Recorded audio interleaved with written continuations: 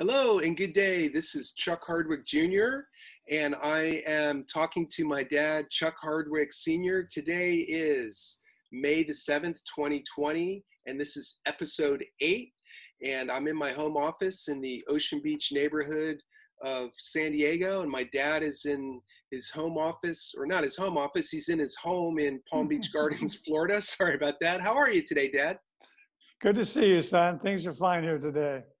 Well, good. It's good to see you too. And tell us your current thoughts on the state of this horrible pandemic. Well, since the last time we talked, the good news is the club has opened up a bit. I played the first round of golf. I played in, a couple of months, and things are gradually relaxing. I know there's a lot of concern about that, but we are continuing to be hypersensitive ourselves with hand washing and that kind of things. I have scheduled a medical procedure for next week, elective medical procedure. So Cleveland Clinic is opening up. So those things are good. Okay, interesting. Well, that sort of transitions nicely as today's episode we're calling Science for the World's Well-Being, which talks about your experience starting off at Pfizer as a sales rep. So take us back to your job as a sales rep and tell us a little bit about your territory. First of all, where were you working in your first job at Pfizer? Well, the Pfizer corporate motto was Science for the World's Well-Being. And I was hired to start on the east side of a little bit of Detroit, but mostly the suburbs, Mount Clemens, St. Clair Shores. And if you know the geography of Michigan, you know there's something called the Thumb. It goes all the way up through a beautiful part of Lower Michigan to Lake St. Clair, city of St. Clair. So it's really a mix of rural and suburban, a little bit of big city territory. We had about 300 or 400 clients, drugstores, physicians, clinics, hospitals to call on. It was really a great job, and I simply loved it. Especially after the experience I had at Wonder Bread, which was well-intentioned, but I've talked before, didn't see a bright future there. The working conditions on this new Pfizer job were just terrific. I was on my own. Harder I work, I knew, the better job I would get, better job I would do. I was dealing with more professionals, with physicians and nurses and doctors, receptionists, and pharmacists than with the grocers on the east side of Detroit. And it got off to a really great start. I liked it very much. Well, that's really interesting. You know, I've always heard sales jobs described as inside sales where you're on the phone and outside sales where you're calling on people. And then some sales jobs are both, where you're setting appointments on the phone and then meeting in person. How much of it was setting appointments on the phone and then following up and meeting with people, or was it just kind of catch as catch can when you showed up at a doctor's office or a pharmacy somewhere in Michigan? Well, you had somewhat of a routine. You wanted to call on your good prescribers at least once a month if you could. I noticed in the wintertime in Michigan, heavy snows on the road, and a lot of sales reps didn't really want to do that. But I learned that the sales reps who would go up there when the weather was bad, the doctors appreciated it, the nurses appreciated it. Then in the summertime, when you went back and everybody wanted to see the doctors, they'd see you first because they knew that you came up in January and February and the snows were piled up sky high. So it wasn't really phone calling like we have now, or we didn't have computers at the time out in the field. It was a matter really of having some idea, keeping the hours, knowing when to go, maybe bringing some token gifts to the receptionist, like some Packwood's hand cream, but we used to have some samples of Coty perfume, which Pfizer owned at the time. And it became much more of a personal relationship. You hoped they were glad to see you. You were glad to see them. You tried to respect the hours, the doctor's time, tried to be brief. You would go back and check your samples. We had what's called starter samples. You get in the back room and check the samples. We all had said a sales presentation then was referred to as a detail. And we were called detail men. There weren't any women doing it, the detail men. And we also had, it's called a doorknob detail, something that you could do in about 30 seconds to reinforce the use of your product. So there was a lot to it, a lot of personal relationships, a lot of hard work, staying longer hours, making the calls, and getting your message across. So that's pretty different from what you did at Wonder Bread. I'm sure there must have been some sort of training, or how did they bring you up to speed as to best practices on calling on the doctors and pharmacies and others like that? Well, there was training, and uh, the interesting thing about the job of a pharmaceutical sales rep is that you study a very narrow slice of medicine and disease and drugs. And by studying it enough, you got to know that as well as many doctors would know it. And you could then bring them information. You could bring them new clinical studies. You could bring them new information about your products. And one of the unrealized real advantages of the whole system of having pharmaceutical sales reps is that we were a really good source of information about our competitors' products. Because often you were comparing your product to theirs, and it was important to know their weaknesses, their side effects. And so it would not be unusual to say, well, my penicillin, of course, doctor, can be given on an empty stomach, and the competitive product has to be given with food, that kind of thing. You would remind them of the benefits of yours and the shortcomings of the others. So the training was ongoing.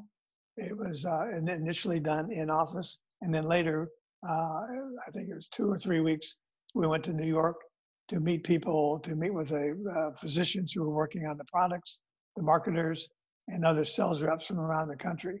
But it was an ongoing process. Every sales meeting we had at the district level was at least half training. So it was an important part of the job. Interesting. So you sent me some photos with regards to the training and some other items. Oh, And yes. so this is a postcard that you sent out to some of the doctors. Talk us through, how did this work with this postcard? What was this all about? Well, that was to remind them, first of all, of us, and I don't know if the doctors saw it or not, but certainly the office receptionist did. I was with the J.B. Roerig division of Pfizer. Roerig had been a vitamin company that Pfizer bought and bought the sales reps that came with it. So Pfizer had two sales divisions, Pfizer Labs division and Roerig division. So I was a Pfizer employee, but we worked under the Roerig label. I gave Pfizer the benefit of not having just one, but two sales reps calling on a doctor in a period of a month. So it increased their marketing reach and their sales reach. So I went to New York for a training program, and a strange thing happened there, beyond my control. A group of us on a Friday night went out after being in training all week, and we went to a bar, nightclub, dance kind of area. I remember the name of it was the Carousel. It wasn't too far from the Roosevelt Hotel where we were staying. And some of the sales reps with me started trying to hit upon some girls who were there. I recall. I don't remember all the real details. But what I do remember is when we all left the carousel and started walking towards the hotel, another guy and I were, for some reason, in the lead. We went first and walked by an alley. And then the guys behind us came along, and fellows came out of the alley with either chains or some kind of clubs and jumped on them and yelled about, you should leave our girls alone. And boom, boom, beat them. And they were down on the sidewalk. Probably didn't happen more than 15 or 20 seconds. But you don't have to hit a guy with a club too many times to bring him down. So it was a sad event. I waited there with them. We called whatever you called back then, I don't know, 911 or what. Ambulance came. And I went to Bellevue Hospital with I was in an ambulance with another ambulance and another one, and checked them in, saw that they were admitted, and told them who we were and everything. And the next morning, I got a call back at the hotel, got a call from the national sales manager named Larry Larkin, who thanked me for what I did and asked me if I could go to the hospital with him that morning, and I did. So he came to the hotel, and then he and I went to Bellevue. And he said, Chuck, I'm really glad that you were sober and you weren't involved in any of the behavior that resulted in all this all this fighting and everything, and you took care of your fellow roaring sales reps. So that kind of brought me to their attention in a positive way, which nothing, I mean, I just did what anybody else would have done in the situation. And he remembered, Larry Larkin remembered that experience and referred to it many times in later years when at one point I ended up being his assistant. So it was a memorable part of our early training. I do have an old picture here, but I'm not going to try to bring it out. It was all the sales class seated at a table having dinner at the Roosevelt, done by a professional photographer. And as I looked at it not long ago, thinking maybe it would be useful in this episode, the faces were too small. But what I noticed, of course, there was a single woman and there was one African American in the picture. And the times certainly have changed since then. But that's the way the world was at that point. Very, very interesting. And so was that the first time you had ever been to New York City? It was the first time I'd been to New York City, and it was really good training in a lot of ways. And I felt empowered, and certainly loved seeing New York. We didn't do much in the way of touring, but we did see New York. Stayed in, I mentioned the Roosevelt Hotel. I remember going out for Sunday morning breakfast, and my gosh, they had a part of the restaurant closed off for the Pittsburgh Pirates baseball team was in town and staying at that hotel. And I thought that was the coolest thing that I could have possibly have seen. So I went back to my territory and prepared to do the job.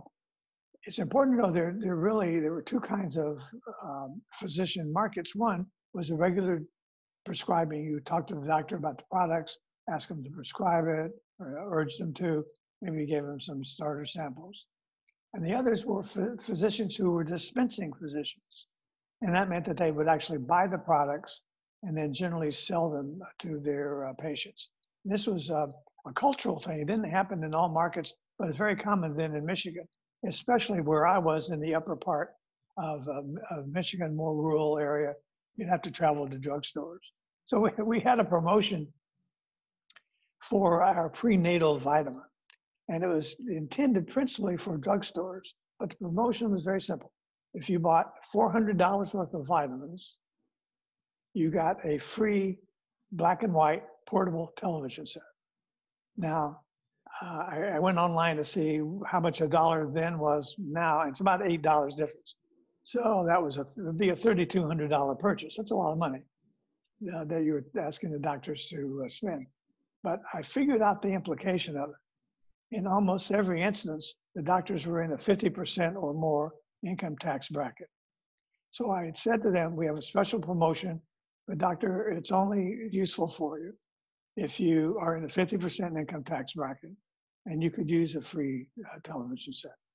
And they said, well, what's the deal? I said, well, $400 expenditure on or investment on our prenatal Oberon. That really out of pocket only costs you $200 because $200 of that $400 would go to taxes. So it's costing you $200 really. And you will get a free TV that's worth $200. So what we're really doing is giving you all these vitamins free. You can then sell them to your OB patients if you want, or you can say, here, you're my patient, I like to take care of my patients. Here's your free prenatal vitamins, which you would have to pay $10 or $15 for or something in the store.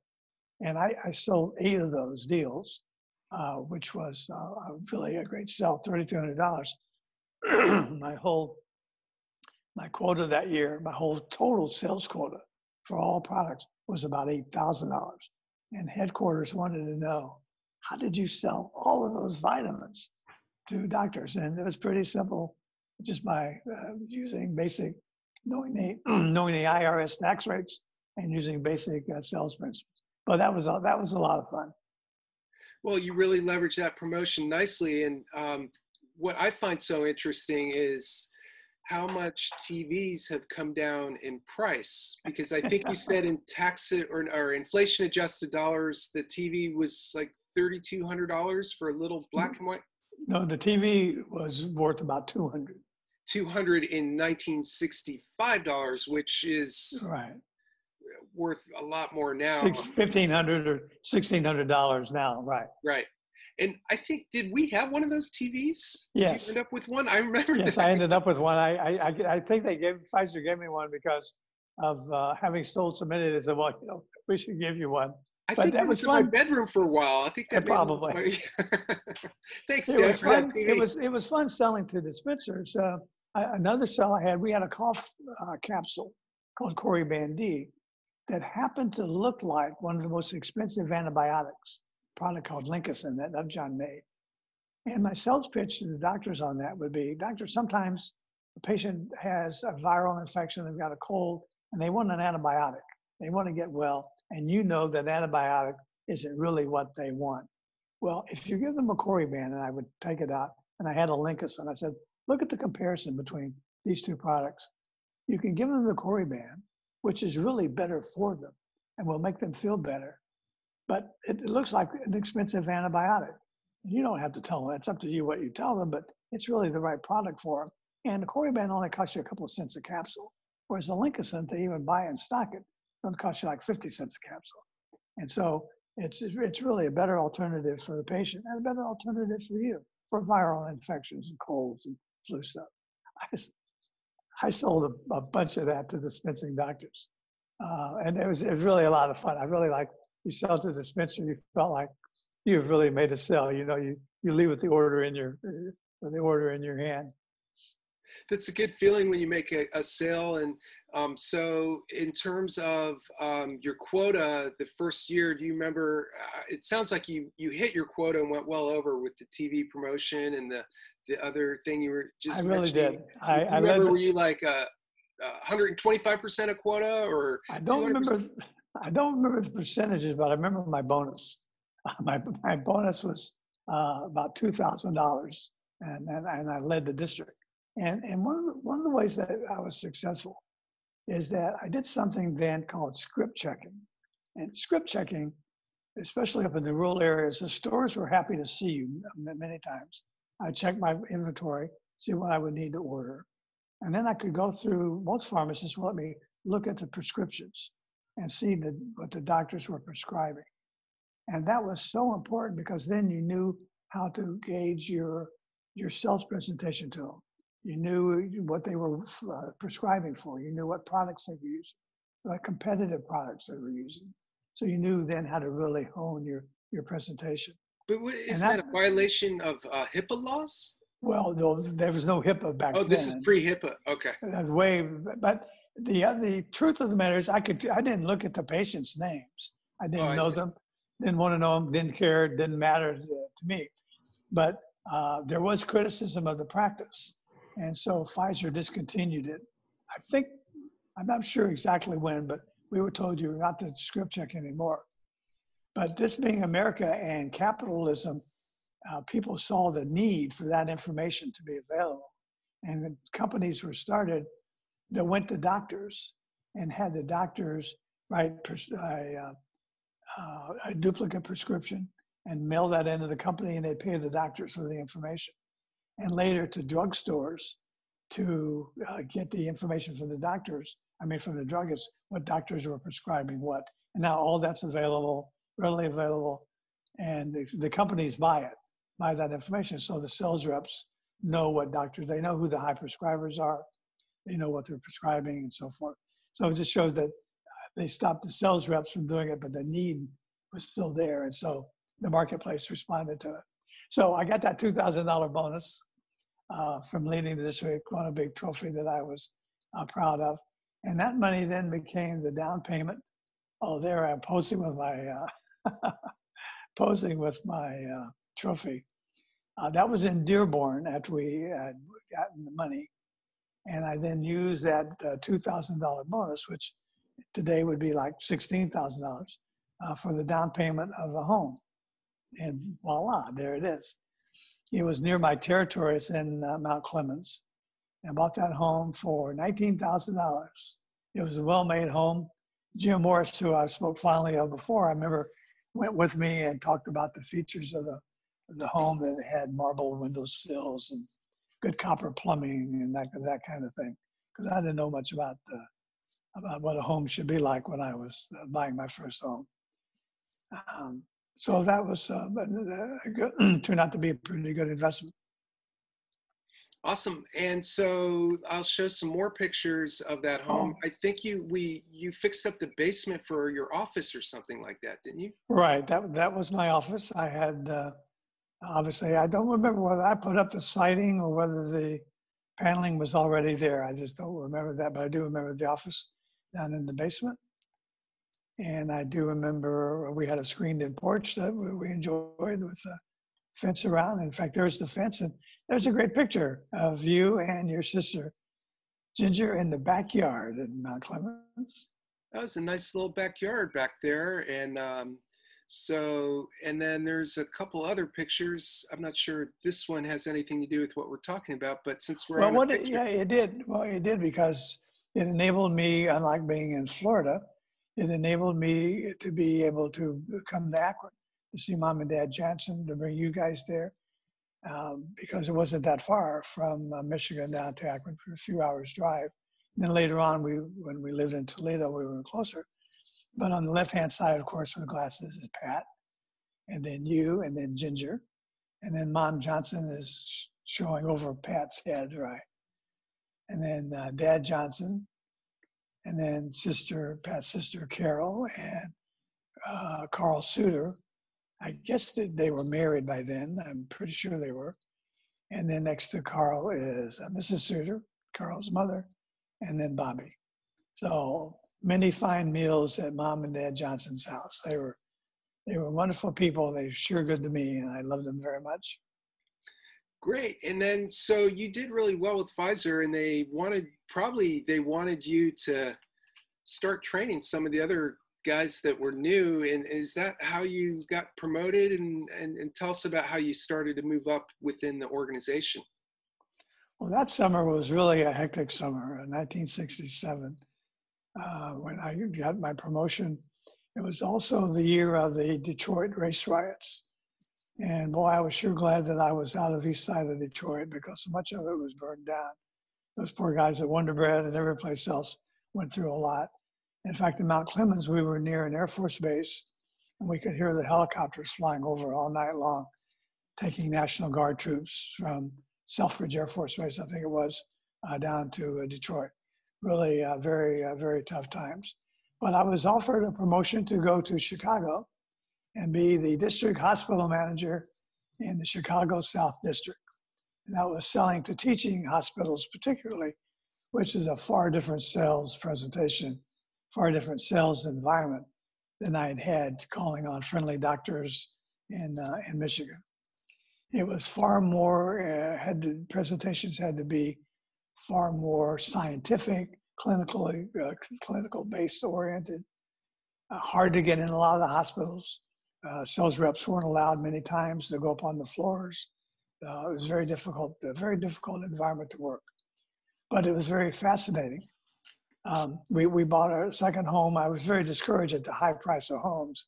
Remember, Floyd Wilson was my new district manager, driving me around, and I said, I don't know if I can take this job. I don't know if I can afford to live here. But we found a home in Lisle, Illinois for $22,000. A little 10% more, I guess, than we had paid. But it was a fascinating job working those big hospitals in Chicago and selling to them, being as different as it was. One of my customers was Beatty Memorial Hospital for the Criminally Insane. It was down in Indiana. And we had a new product for schizophrenia called Nalvain. And we were told and figured out there are a lot of schizophrenics who are in not only mental hospitals, but criminally insane. So I remember going there and being somewhat intimidated at first, because when you went in, you were searched, and then the steel doors shut behind you, and you went through another door, and then you'd be in finally where the doctors were and talk about your products. But it was very fascinating. So you didn't have to be crazy to work there, but boy, did it help. Probably. Any other interesting stories? Well, yes. One of the biggest challenge there was Cook County Hospital. big bureaucracy. It was the public hospital, horrendously busy and very fascinating place to work. So we had a product, an injectable tranquilizer called Atarax. And I mentioned the other Pfizer division, they had a product called Vistaril. And the products were absolutely identical. There was no difference between them except the label and which division sold it. So I kept calling on the anesthesiology people with clinical papers about how important it is to use a product like Atarax because you can use less narcotics, relaxes the patient. And finally, I gave them a few vials to try, and they were willing to try it. And they liked the results very much.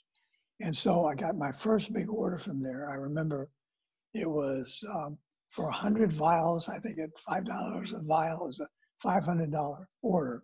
Remember now that would be $4,000 in purchasing power. It helped with your quota quite a bit too. Your quota absolutely. was based on dollars more than it was on, on units, right? Yeah. Absolutely. Because I remember when the invoice came to me from this, eventually from the store, the regional manager had written on there, Gloria in excelsis Deo. Great praise be to God. But part of the story that's interesting, there are two parts really. One, the purchasing order at the hospital, the purchasing officer said, here's your copy of the order, it's done. Doctor's waiting for the product. So I was waiting to get the invoice. So gone through. I waited. Seemed like I waited a long time. So I went to the purchasing people at the Cook County Hospital and I said, what can I do? They said, well, we send it downtown. You can try downtown. So I found my way down where is purchasing done, down in City Hall, down in the basement. There was a little old lady sitting at a desk, and someone said she does pharmaceuticals for the city. And so I went over, and as I sat down at her desk, on the corner of the desk were raffle tickets for a local alderman.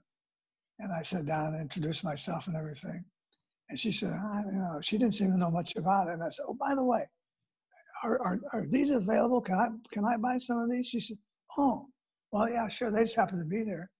And I said, well, I don't remember, it said $5 or $10. I said, oh, I've heard of him. He's really a good man. And I bought a couple of raffle tickets and gave her the money and everything. And she said, she reached in the door, oh, well, here's your order. And stamped it, and boom. She said, they'll go out today. That's how the world, she was, I think, waiting for me to come down. So Cook County got the Atarax in, and I thanked them and everything. And the anesthesiology, and I said to them, I've sold a lot of this, but I've never really seen it used. Could I come early some morning and watch patients being medicated with it? So really see how the patients respond. And I said, yeah, you can do that. And so they arranged, I was to come in real early, 5 o'clock, I don't remember how early. And they put me in scrubs, blue or green or some scrubs and a hat and everything, just like the doctors. And so I went in and I saw the anesthesiology residents who I'd gotten to know really well. One of them was a big fan of a particular kind of gin that I happened to give him a few, Boodle's gin, I happened to get him a few bottles of. And he was using the product. And I was standing watching everything going on there. It's a big operation. And suddenly, code red, code red, code red. Thanks. And the doctor ran over there was a patient lying on a stretcher and had been pre-medicated. I don't know whether it was Atarax or not, but he had a heart attack. And the intern was there pumping him on the chest. I was watching, I thought, wow.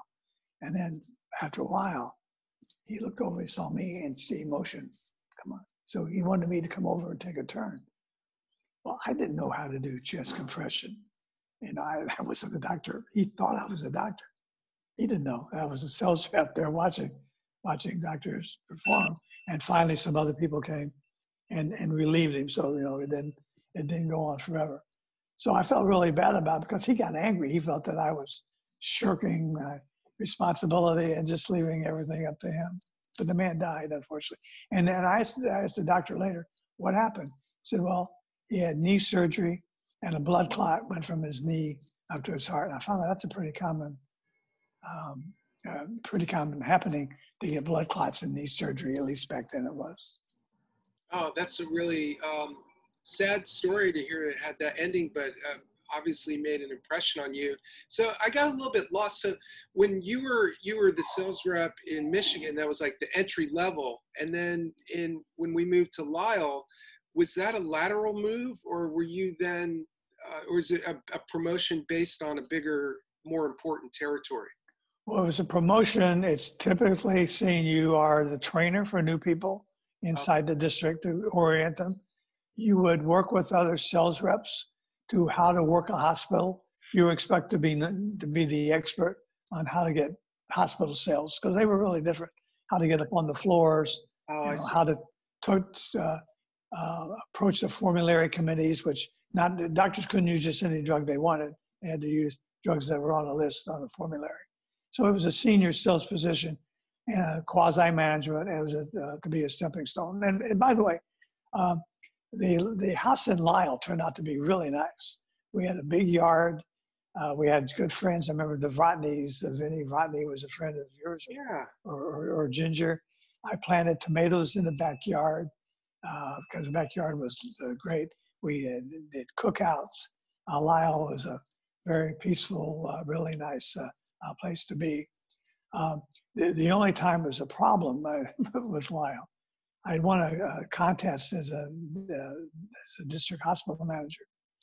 And the reward was to take my wife to a show and dinner in downtown Chicago.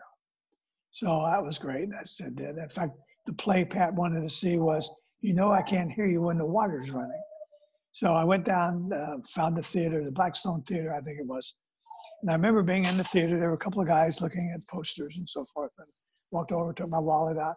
I bought 2 tickets for Saturday night.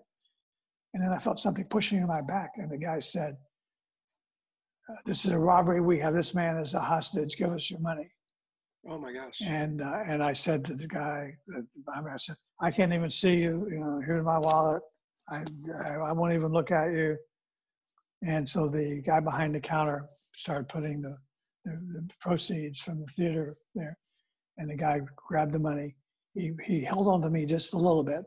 The other guy joined him. And then they held me a little bit. And then they ran out the back door. And as soon as they did, the guy behind the cashier pulled out a huge, big revolver. And then he left it. I guess he was going, crap, I don't know what he's going to do with it now. So that scared me quite a bit. And the police came, of course. And the police then said, where's your car? And they were taking it to the car. NBC News was there and wanted to talk to us. And they said, the police said, "Oh, you don't want to talk to him." I said, "No." And they shuttled me into the police car. I realized later they didn't want me to talk to him because Mayor Daley didn't want any bad news coming out of Chicago that somebody was robbed buying theater tickets. So the next day, the Chicago Tribune had a little notice about the robbery, and it said, I think it had my name in it. Hardwick from Lisle, Illinois, was at the scene and was a witness and was taken away by the police. So that scared me enough that I went back when I got home, and the next day I saw that in the paper. We had our name on the mailbox at Lisle. I went out, took the Hardwick name off. I just left the number. I didn't want somebody out in Lisle looking for Hardwick who may be a witness to the crime. Is that why it took you so long to get onto Facebook? Probably. Well, there were 2 guys that fit their description, were killed in a supermarket shootout not too long after that. So I don't know that was them, but it sure sounded like it was. But Lisle was a great place to live for the time that we were there. We enjoyed it. Well, great, Dad. We're about out of time for this episode. This has been great hearing all these great stories, and I look forward to hearing about the next part of your life in the upcoming episode. Okay, well, there's more to talk about. Thanks for being such a good listener. Oh, it's my pleasure, and I hope you have a great afternoon down there in South Florida. We will. You do the same, son. Love you, Dad. Bye-bye. Love you. Bye-bye.